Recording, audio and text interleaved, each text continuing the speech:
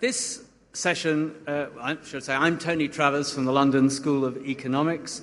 My co-chair is Coral Goyman, who is Professor at the Faculty of Arts and Social Sciences, a member of the Executive Committee of the Istanbul Policy Centre at the Sabancı University here in Istanbul. So it's a London, Istanbul, too many cities, chaired panel.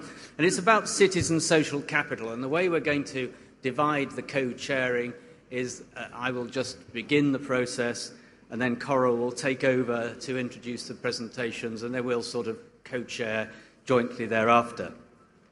I don't want to say much by way of an introduction, more than to say that cities are, of course, the sum of their people, and that these people who live in these vast cities, which we've heard explained and discussed earlier on, represent an extraordinary concentration of creativity, of enterprise, social development, and indeed, of course, and this in a paradoxical way makes them interesting to many of us, of complex problems. And we shouldn't pretend that the problems are not in part what brings us all together, as well as the many creative and good things that cities do as well.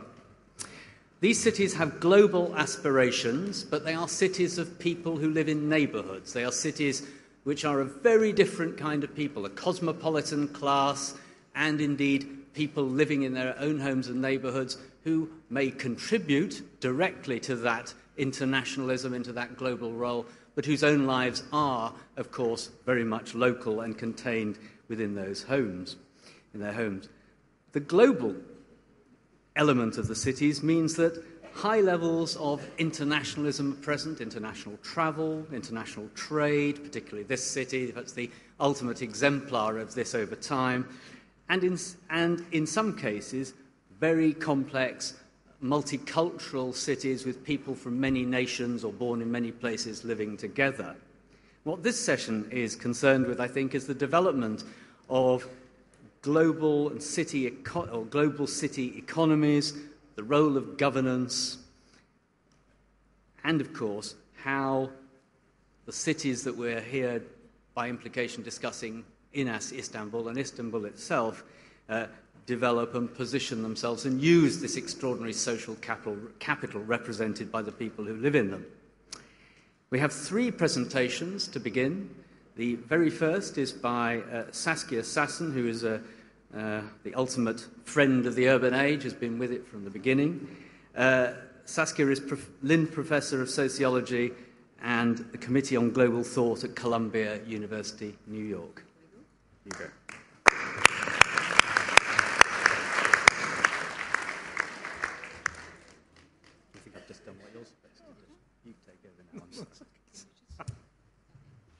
Well, it's a great pleasure to be here doing the 9th in Istanbul. Somebody mentioned cats have 9 lives. The urban age has 10 lives. I like that. But still, the 9th in Istanbul, I like that. I must say that what I'm going to give you is a response that I have to Istanbul, a complex city, old city, many names, 3 millennia, many intersections. And I look at Istanbul from outside, not from inside. I can't. I don't know it well enough. I've been here many times, the first time in the 1960s. I was very young. And so it is from a distance.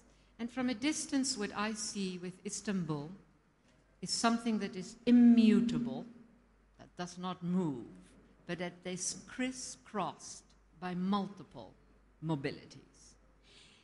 And I want to sort of throw out a thesis and to say that out of these histories of intersections comes a need, and it is the need to develop specific capabilities for handling and enhancing network functions. I use very contemporary language here. The issue of being at intersections is not simply a question of being located there. It actually takes work. It takes making.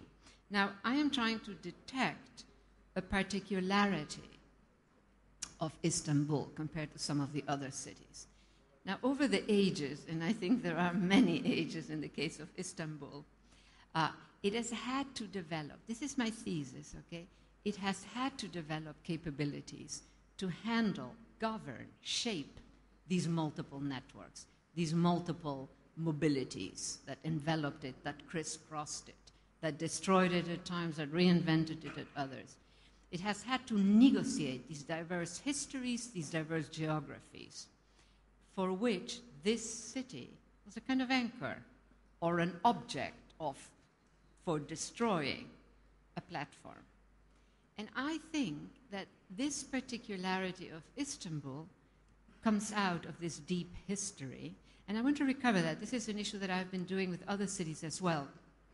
The notion that in the current global economy, there's sort of an ironic twist. The ironic twist is that the deep economic history of place, especially complex places, matters much more than it did in the Keynesian period, which was a period of standardizations. The notion is that all cities are becoming the same. And I think, with all due respect to architects, that there is a conflation of two conditions. One is an indeed standardized built environment for state-of-the-art functions, the office district, the state-of-the-art space of consumption, etc. No matter how original the architect, when you walk through it, when you're in it, you sense homogeneity. But that's quite different from how it is used in terms of economic functions. When you look at the economic functions, you begin to recover specificities and specialized differences. Now, if I am indeed right, at least a bit, in this thesis of mine, that what marks Istanbul's particularity in today's world is this capacity that it has had to develop to handle, govern, shape, etc., networks, in the same way that the English Empire had to do a bit of that, given a vast empire, then this is quite interesting, because this capacity is, of course, extremely important in today's world.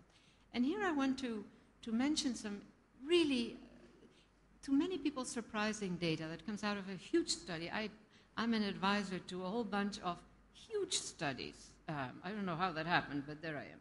Now, this is a study done in 2009 that tries to understand something about politics and culture around the question of global cities, rather than just economics. So it's a different kind of capability that the study gets at. And it's a study of 60 cities, and it finds Istanbul is in the top 10, along with Beijing, along with New York, along with, a certain kind of city, in terms of something that it calls policy exchange, policy influence. Now, I'm almost certain that you cannot see this, right? Is this legible? No, see it. You see Istanbul, right? Now, I should read. I can't see it either, actually. So it's Washington, New York, Brussels. Brussels, by the way, rarely appears on lists which measure economic issues. But it is, of course, a center for policy exchange. Paris, London, Tokyo, Beijing, and there is Istanbul, Vienna, Cairo. This is a very different kind of map from the usual economic map. And it seems to me that it doesn't take much to understand that where Istanbul is, or sort of Richard Sennett's notion of Istanbul as the hinge city, especially in the post-1989 period, it really is a strategic site for negotiating these very, very diverse histories. Now, the other thing, and somebody mentioned it earlier, in one of the earlier talks, the human capital question, how strong that is in Istanbul. And I think that Istanbul, by the way, also ranks very high on the human capital variable. And I think that this long history of having to negotiate differences, east, west, north, south, but especially east-west, I think that has also sort of bred, if you want, something. And I know from my doctoral students, the Turkish students are fantastic in theory. And I have always, now, I don't want to be too naive, elementary, and project too much, but I'll just project a little. And it seems to me that being in these two worlds simultaneously and having to negotiate, you don't just sit there, you have to work at making something out of that. Now, so among the other cities in this top group are Tokyo, New York, Hong Kong, Chicago, Sydney, and London. Again, I don't know if you can see this. Other cities are Singapore, Boston, Paris, San Francisco, and then comes Istanbul. What is very interesting in this particular variable is the importance of international populations in a city to feed this human capital variable. It is not enough to have great universities. There is something that the city itself, in its complexity, in its anarchy, in its messiness, manages to add to the equation of the question of human capital. I, of course, like that a lot, so that I don't want to reduce human capital to the creative classes or to the accreditations that universities give you, or even to the very fine educations that universities give you. There is something else in this question of human capital when the world in which we live is this world of multiple mobilities and sort of globalization, etc. Now, I want to point out the second point. This is the single largest, the presence of international, of foreign-born populations is the single largest factor feeding New York's top rank on the human capital variable. And it is one of the two largest factors in Hong Kong's fourth place rank. Now, later I'm showing, not too late, I'm running out of time, I know, Tony, don't worry, but a bit later, I am showing some data about migration. Again, as an outsider, okay, and from a distance, not as an expert. Now, I would say that even on the business, last point there, even on the business activity, where Istanbul doesn't rank very high, it ranks in the middle of those 60, the two most important factors that put Istanbul in this rather reasonable place has to do with, again, international dimensions. It's not just a question of training. Now, here I sort of wrap it up a bit. You know, I see both of these prominent positions as having to do, the policy exchange and the human capital, as having to do with Istanbul's strategic role at this intersection of diverse economic and geopolitical geographies in an increasingly networked world. These are very important capabilities. Another measure, another study where I'm also an advisor is from the Ernst & Young, which actually surveyed all kinds of investors and firms and I don't know what all. And they created a zone, you know, in this study called Emergent Europe, which stretches, I like this, between Western Europe and Western Asia. Western Asia is not a common locution, but I like that term, Western Asia. And here are the results. So Istanbul ranks 4th. I also want to emphasize emergent Europe. I like this notion of emergent Europe, a Europe that is being made. So you have Budapest, Warsaw, Moscow, etc. You have a whole other geography. Now, a few comments about capital flows. Those of you who know my work, you know, I don't take them lightly. I think that they need to be tamed, regulated, etc. But anyhow, here. So Istanbul is at the center of a geography of capital flows that stretches east and west. The EU remains Turkey's dominant trade and investment partner. But in this post-Cold War geopolitics, Asian countries are increasingly appearing. And again, foreign investment is not just flows. These flows have to be made, they have to be handled, they have to be governed, they have to be negotiated. Capabilities come into the picture. This is sort of, by now you have understood one of the themes here. Now, if you take, for instance, the Turkey's stock of outward foreign direct investment, Turkey investing abroad, the two largest recipients, I love this one, of Turkish FDI by the end of 2007 were the Netherlands, where I was born, and Azerbaijan. Now, if you look at the United States, if you look at France, if you look at Germany, and you ask the same question, you do not get this geography, these origins way at the top of East and West. You know, it sort of stays in the zone a bit.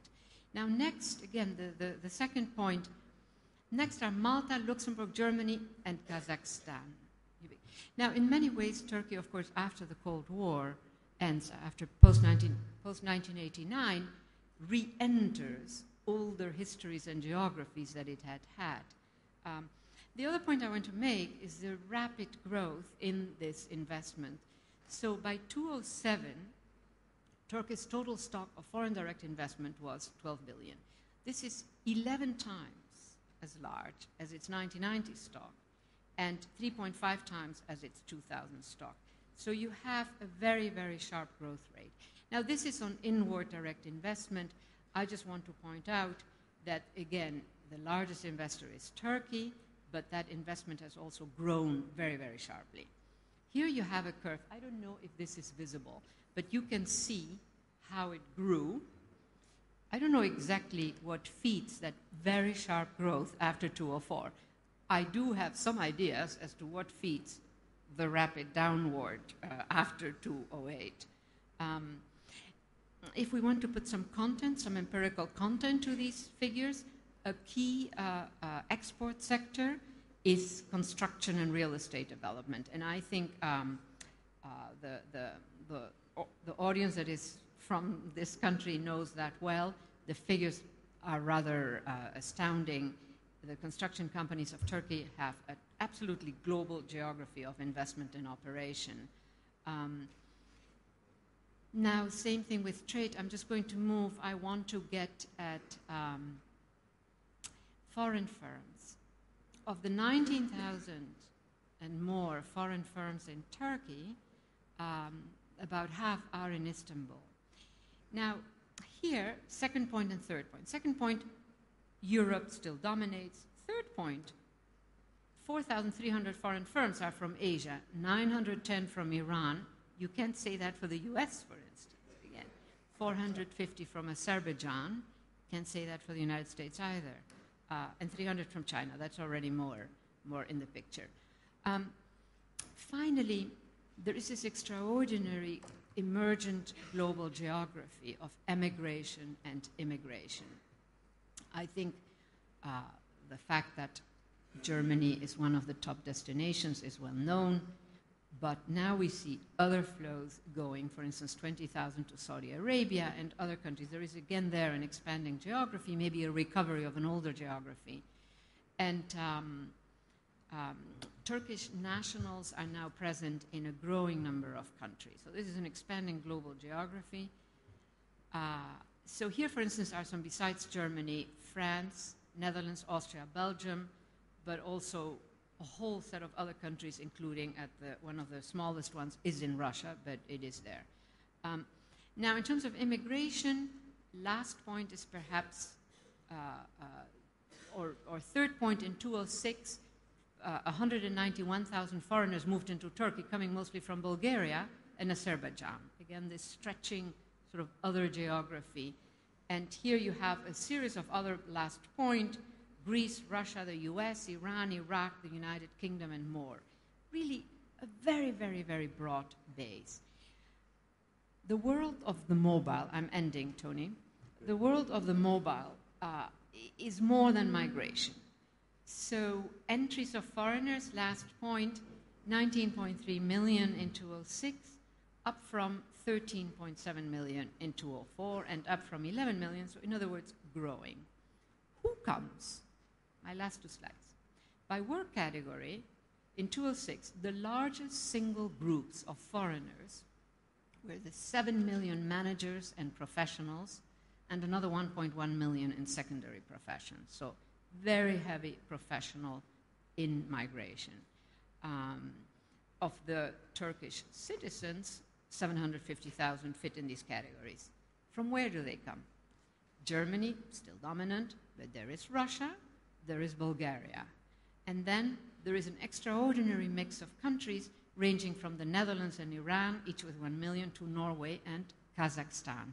So I leave you with that sort of final thought of these new mobilities that are beginning to come into Turkey, and Istanbul is clearly a key anchor. I cannot end without saying that a lot of these mobilities, especially the mobilities of capital, are two-edged swords, or swords with two edges, whatever the expression. They need attending to or they can cause very negative consequences. At the same time, just intellectually, one can say that they are interesting, they are mobilizing all kinds of new geographies. And I think Istanbul is sort of living out that capability that I was beginning to talk about at that. Thank you very much.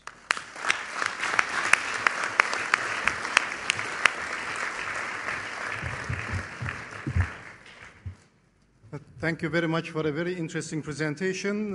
You can be assured that most of the Turkish audience in the hall, much of this is new to us as well, and very, very interesting.